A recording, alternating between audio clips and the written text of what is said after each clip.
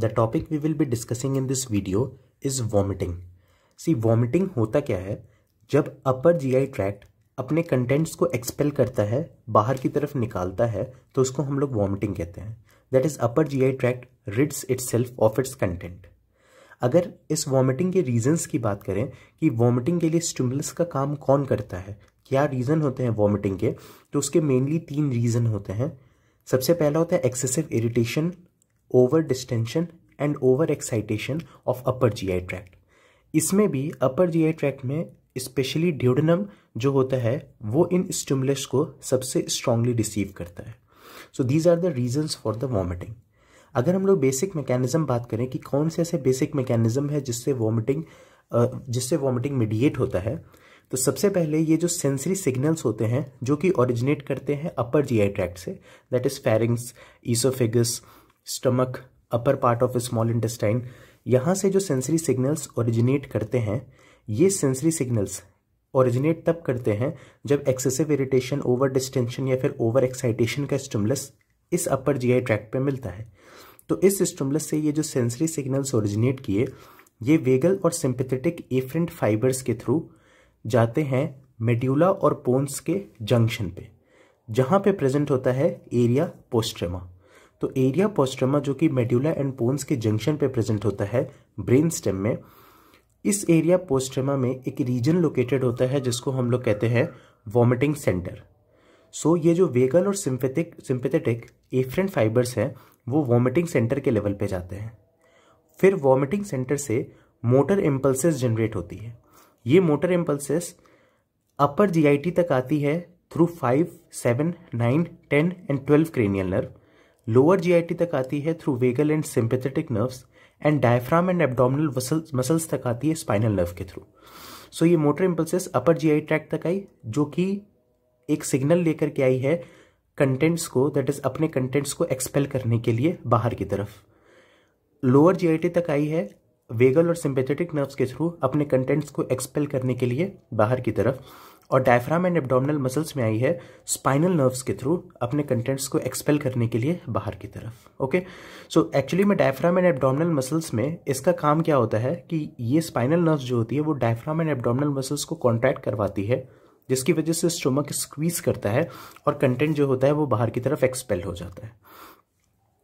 अब एक बार motor impulses इन सारे एरियाज को एक बार स्टिमुलेट कर देती है, तो फिर जो प्रोसेस होता है उसे कहते हैं एंटी पेरिस्टाल्सिस. फिर एंटी पेरिस्टाल्सिस का इनिशिएशन होता है और एंटी पेरिस्टाल्सिस के इनिशिएशन के कुछ मिनट्स बाद वॉमिटिंग एक्ट देखने को मिलता है. तो ये एक बेसिक मैकेनिज्म था जिससे वॉमिटिंग ऑपरेट होता है. अगर हम लोग इस बेसिक मैकेनिज्म को और अच्छे से डिस्कस करें, इस डायग्राम के थ्रू देखें, तो सबसे पहले हम लोग देखते हैं कि ये सपोज कर लेते हैं कि ये जो है ये हमारा अपर जीआई ट्रैक्ट है, जिसमें pharynx, oesophagus, stomach, upper part of small intestine, mainly duodenum जब स्टिमुलेट होता है, तो यहाँ से सेंसरी सिग्नल्स जो होती हैं वो vagal and sympathetic efferent fibres के थ्रू जाती है vomiting centre of the area पोस्ट्रेमा में. So this is the vomiting centre of the area पोस्ट्रेमा. और vomiting centre of the area पोस्ट्रेमा से फिर ये मोटर इम्पल्सेस निकलती हैं जो कि रिस्पेक्टिव एरियाज में जाती हैं. अपर जीआई ट्रैक्ट में जाएगी 5th, 7th, 9th, 10th and 12th cranial nerve के थ्रू.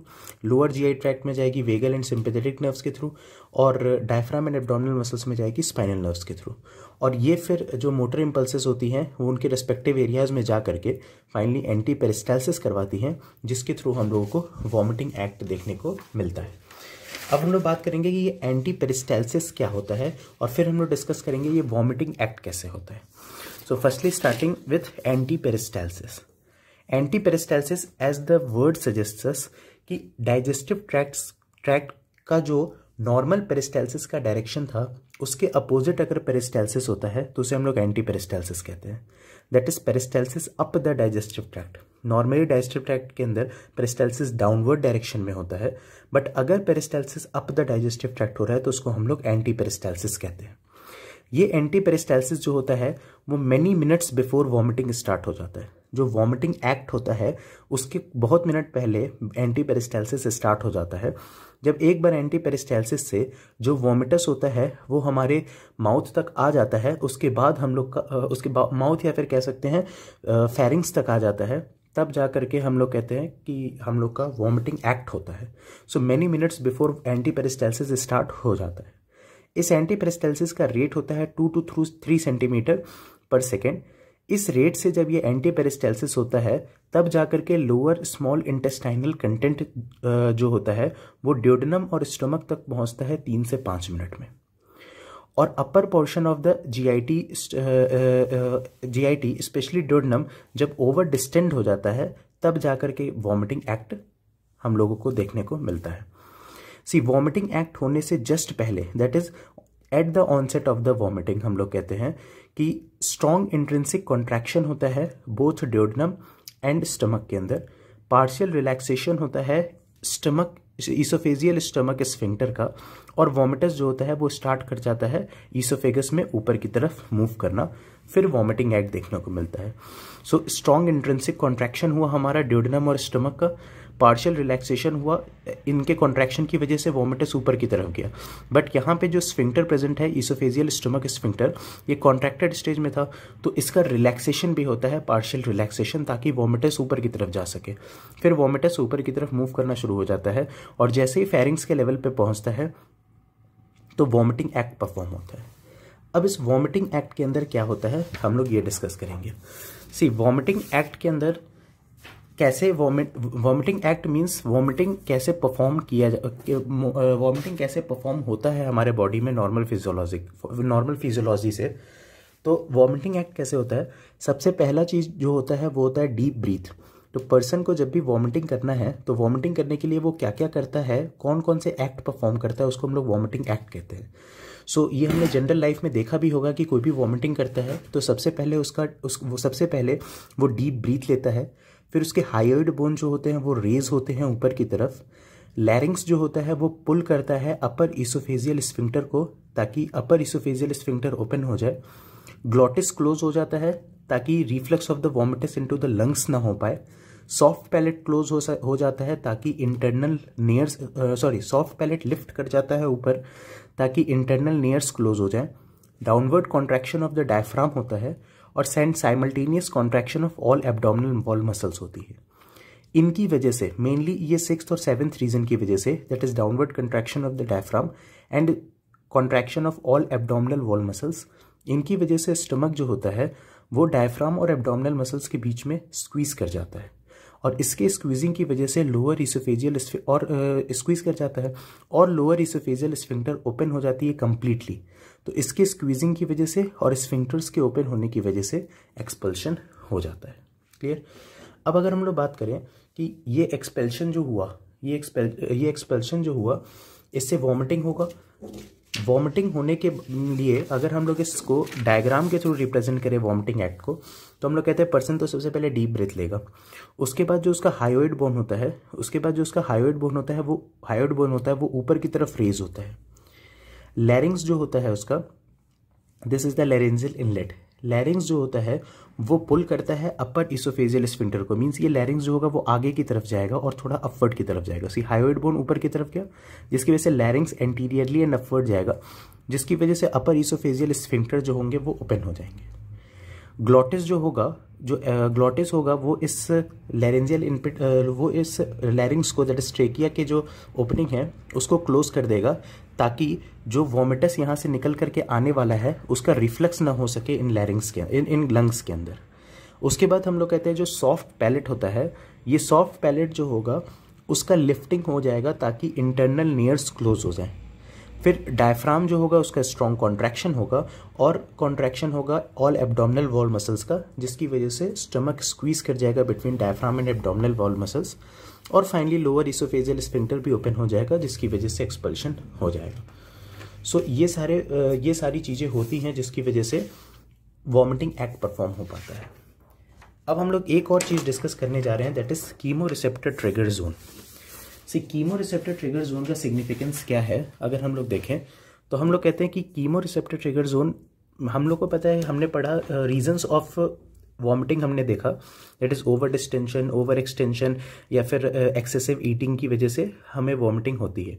बट कभी कभी हम लोग देखते हैं, एक टर्म हमने सुना होगा मोशन सिकनेस। मोशन सिकनेस के केस में क्या होता है कि जब भी पर्सन किसी भी व्हीकल पे ट्रैवल करता है या फिर किसी भी rapidly changing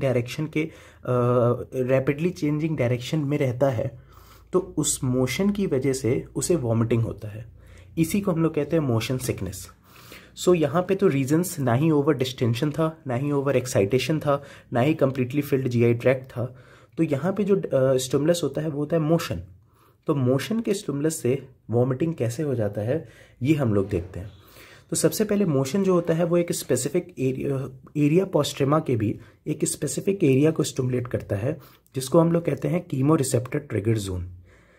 chemoreceptor trigger zone को जब मोशन स्टिमुलेट कर देता है तो ये कीमोरिसेप्टर ट्रिगर जोन जो होता है वो वॉमिटिंग सेंटर को स्टिमुलेट करता है।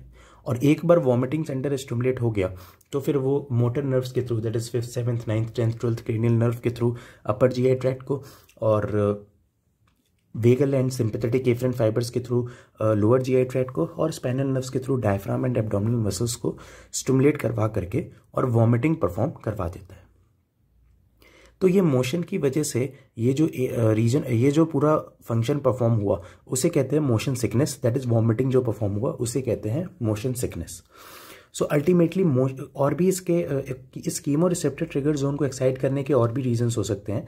लाइक हम लोग मोशन की वजह से भी कीमोरिसेप्टर ट्रिगर जोन स्टिमुलेट होता है, इलेक्ट्रिकल स्टिमुलेशन भी दे सकते हैं, या फिर कुछ ड्रग्स होते हैं like एपोमॉर्फिन, morphine and digitalis derivatives.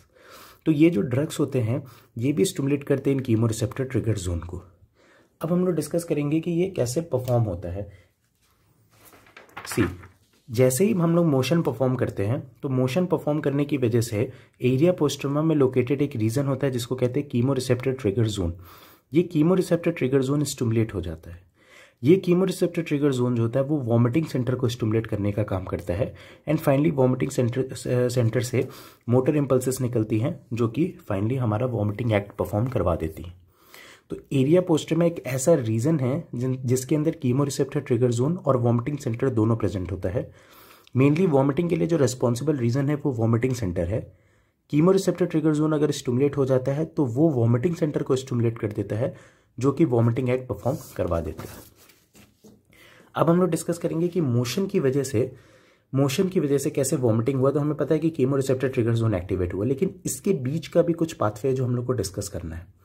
Like motion जो होता है वो vestibular labyrinth of the inner ear को स्टिमुलेट करने का काम करता है।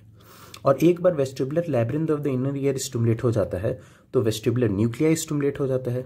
वेस्टिबुलर न्यूक्लियाई अगर स्टिमुलेट हो जाता है तो वो सेरेबेलम के थ्रू फाइबर्स भेजता है कीमोरिसेप्टर ट्रिगर जोन को, और फिर कीमोरिसेप्टर ट्रिगर जोन एक बार स्टिमुलेट हो गया तो वॉमिटिंग सेंटर को स्टिमुलेट करके वॉमिटिंग परफॉर्म करवा देता है।